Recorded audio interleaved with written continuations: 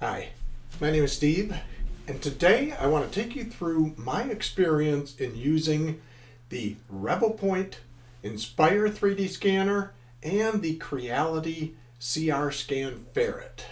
So I've purchased both of these 3D scanners with my own money, so nobody's sponsoring this. These are my own opinions, and just hoping to give you some of my experiences if you're looking at getting into the 3D scanner market, looking at these two scanners and trying to see which one best fits your use case. But I'll also say at this time, I don't physically have either of these devices as I've started recording this video. While I had both of them for several weeks, and I will take you through my testing and screen sharing and some of the final results in a comparison of the objects, I ended up returning both of them, and later on in the video I'll show you which item I decided to purchase from one of these two companies and why I made that decision. I've also done a couple of previous videos on the Revopoint Inspire, so if you want to get a little bit closer look at that, actual hands-on using it and some of the features, I've got links here as well as down in the description. And in order to keep this video somewhat condensed and not too long in length, I'm going to break this down into sections, so there'll be a timeline down below as well as in the video that you can skip around to different areas. And with that, let's get right into the comparison and the features of each. So I'm going to be scanning several different objects that are more household objects, and a lot of this is going to depend on your use case for why you want to purchase a 3D scanner. In my case, I'm more interested in capturing 3D assets for video and animation effects. If you're just using this for 3D printing, that's going to be a different use case, but I will cover the different things throughout this video, no matter which environment you're trying to use. So the first section I want to go over is the physical hardware itself. And so for this, you're going to look at the differences between the Inspire and the ferret is that the Inspire has more options and features built into the physical device. The ferret is really a scanner and a camera and an image camera, and that's it. So with the Inspire, you get an LED light that if you don't have your own lighting, maybe you're traveling with the device and you don't want to carry a bunch of lighting with you, it does have an LED light to capture the images and actually did a fairly good job. I was pretty impressed. It also has a physical play, start and stop button. So you, as you're holding the scanner, you can actually start and stop the recording versus having to tap your phone or reach over to your keyboard to do that as you will with the ferret. It also has a standard mounting hole to mount it to any type of tripod or any standard mount, whereas the ferret has a much smaller mounting hole, but comes with an additional tilt adapter that at the bottom of that has a standard mounting hole. So you cannot physically attach the ferret itself without some sort of an adapter. And then the Inspire also has Wi-Fi built into the device. So this is a nice feature with the ferret. This is only available if you buy the Ferret Pro. And even then, it's an add-on module. It's not built into the physical scanner itself. So overall, the ferret is more compact, smaller, but also does not have very many features within the physical hardware itself. And so now I want to get into the software side of the devices. And on the software side, there's really the software portion of scanning the objects and the capabilities within while you're doing a scan. And then there's the software side of post-processing and preparing for your final model. So we're going to start with the scanning portion of the software. Now both of these come with a desktop version of the software and a app version of the software, and I believe they both are now supporting iOS and Android for cell phones. But I will say the Revopoint Inspire and the Revoscan software was far more user-friendly. Everything was similar between the desktop app and the phone app. Has a lot of tools and features available, but both were a similar environment. With the Ferret, the phone app that I was using on my Android phone had some different features in it than the desktop did. And I found this a little bit frustrating because it had things like undo and redo as you were doing your scans, which doesn't show up on the desktop version.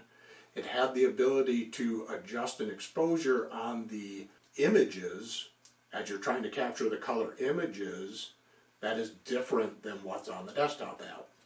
So it was a different experience, and I don't know why the two aren't the same. I wish they were. But also I had a lot of issues connecting the Ferret to my cell phone. And I have a Google Pixel 7, which is supported and on the Creality website as a supported device. But using the cable, because this was not the Wi-Fi version, using the dual cable, plugging it into my cell phone, it would connect, then 2 seconds later it would disconnect, it would work for a second, then it would fail, and I was never able to get a successful scan actually using my cell phone. With the Inspire, with the Wi-Fi built into the device, I could wirelessly sync to my cell phone as well as to the desktop, and I had absolutely no issues with the connectivity.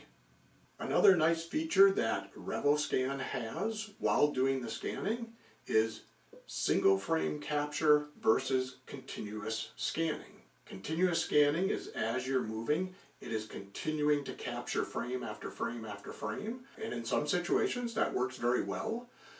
But what I found is capturing color images, the single frame capture was actually very nice to have because you're still capturing one frame, getting all the detail of the model, but only capturing one image. And so if I did continuous scanning, I might have 2,000, 3,000 frames that I'm capturing, and then the software didn't always do the best job of image mapping those 3,000 images around the object. But if you use single frame capture, you're capturing more like 100 or 150 frames, still getting the object detail, but far less issues with stitching the images together. Now, the Creality software does not have that option. It's continuous all the time, but I will say I did find the image mapping quite well on the Ferret, even though you have far more control, I felt, in the Revoscan software.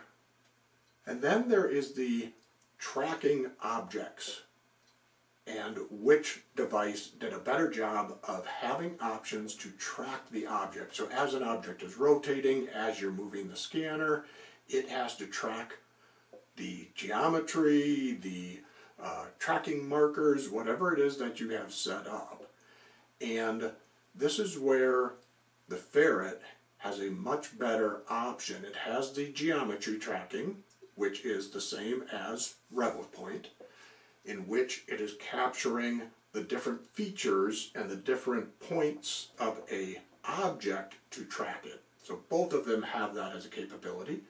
Both of them have marker tracking, so you can put marker dots or you can have a marker mat and it will track the markers instead of the object.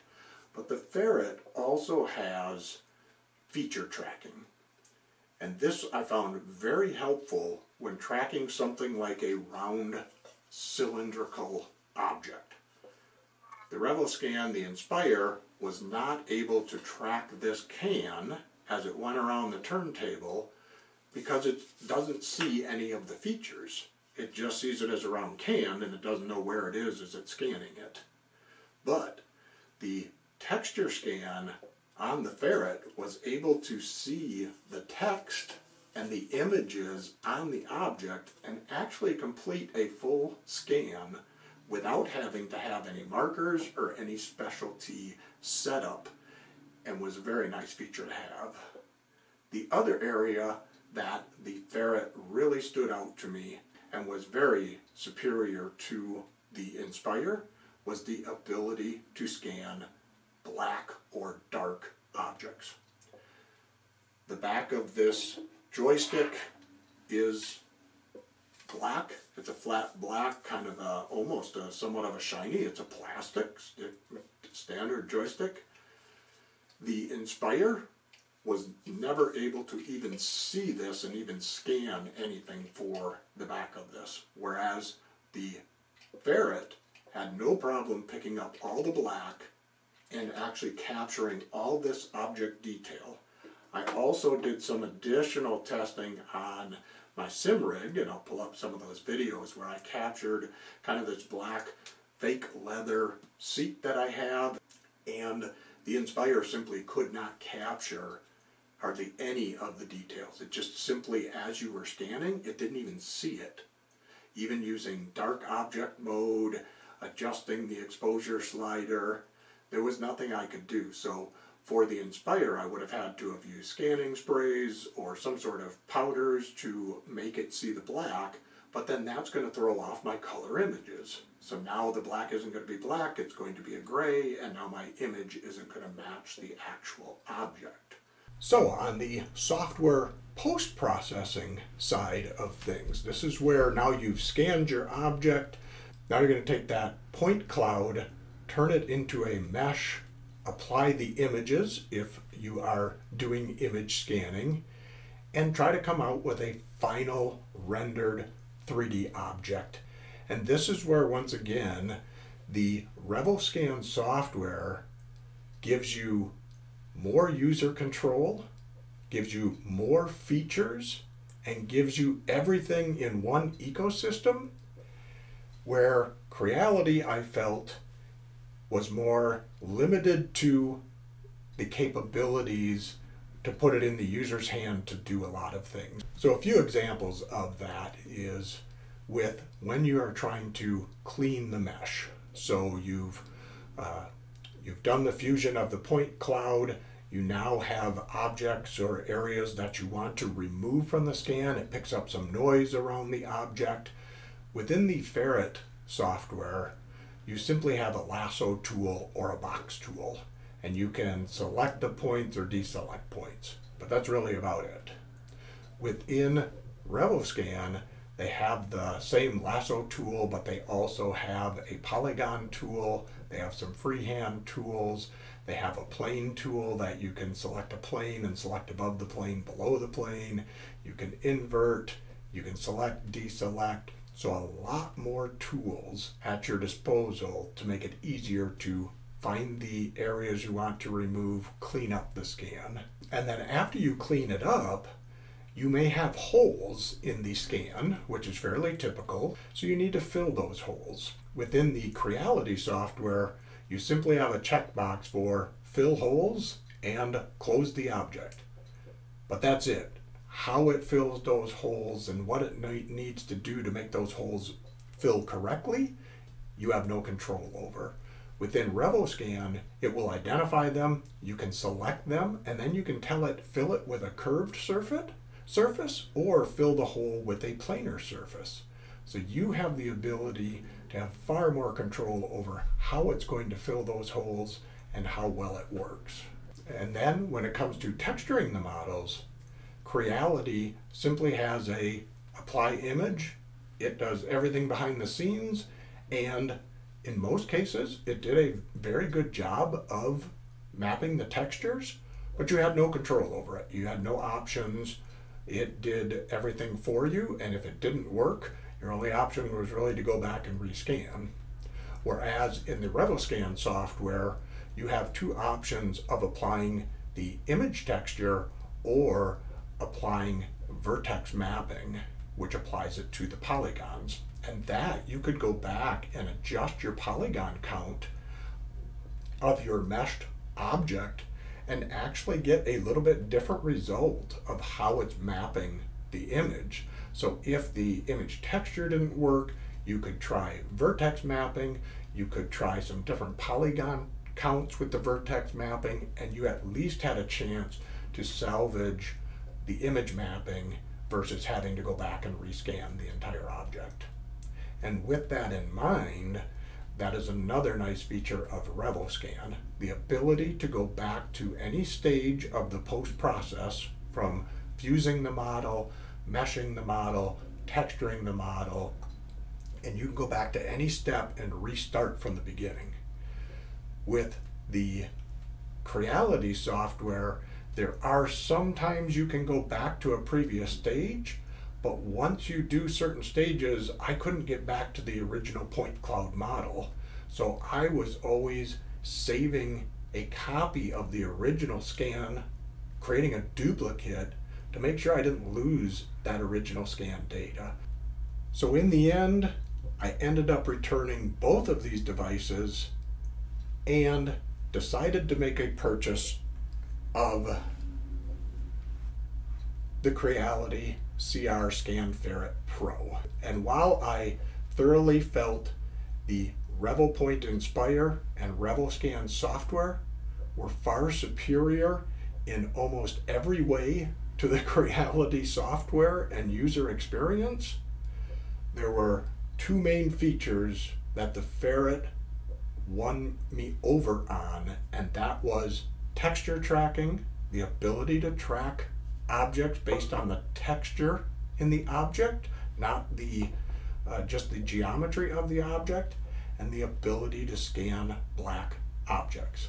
Now, I ended up going with the Pro over the Ferret Standard because I could not get the Ferret to connect to my cell phone. And in that case, I needed to have the Wi-Fi bridge, which I'm a little disappointed that I had to upgrade to get the Wi-Fi bridge to get it to work with my cell phone, even though my cell phone was supported and is one of the listed supported devices. In the end, if I'm not able to capture the object details, all of those tools that Revopoint and Revoscan offer are useless if there's no scan data there to use the tools on. So if you enjoyed this video, if it helped you at all, would love it if you would subscribe to the channel. Would love to hear your feedback on either of these devices. Have you used both of them? Have you used one or the other? Do you enjoy it? Are you getting the results you wanted out of it? If there's anything else you would like me to cover on either one of these devices, just leave a comment down below, and I'll see you in the next one.